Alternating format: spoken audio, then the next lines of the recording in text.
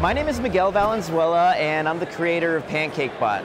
PancakeBot was inspired by my daughter Lily and Maya, and they wanted a pancake machine out of Legos, so we created one.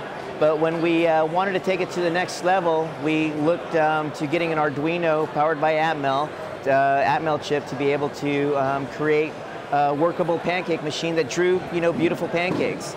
And so now we took that experience with our Atmel chip, and now we've taken it to the next level and actually included the Atmel chip within the final product that we're shipping right now. This is my daughter Lily. She's the girl that inspired the idea. So say hi, Lily. Hi. The Atmel technology, we're using the Atmel 2560 chip, the same one that's used in the Atmel Mega.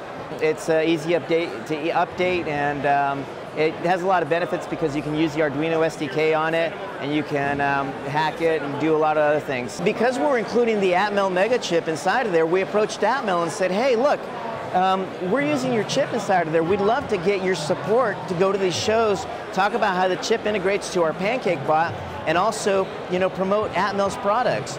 And Atmel agreed to it. They've got a great marketing team. They helped us out. So they helped us take our product to the next level. As makers, that's very important because we're really good at making, but sometimes some of us are not really good at promoting.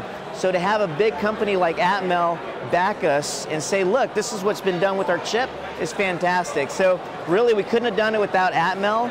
Now hopefully we'll be working with Microchip. It's just been a great experience with everybody.